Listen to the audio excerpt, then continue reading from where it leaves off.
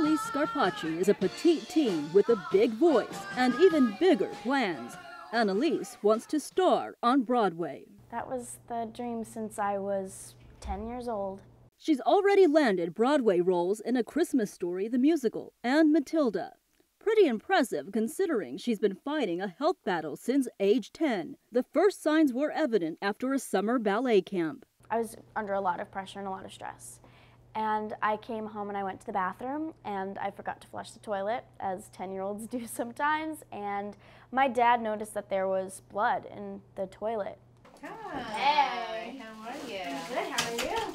Annalise's doctor referred her to Dr. Robin Sokolow, an expert in pediatric inflammatory bowel diseases. In the past, we would think about people who had inflammatory bowel disease as being malnourished, having bloody stools, having chronic abdominal pain. In Annalise's case, her tiny size compared to her classmates was a concern.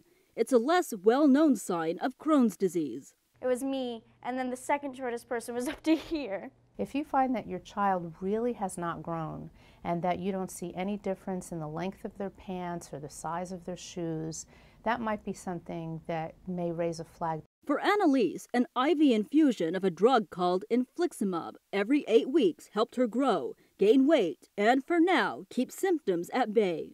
I could be walking in the street and people don't necessarily know that I am sick. And even though I'm in remission, I am still sick.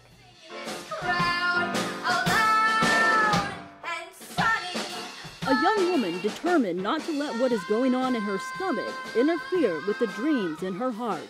I'm Jessica Sanchez reporting.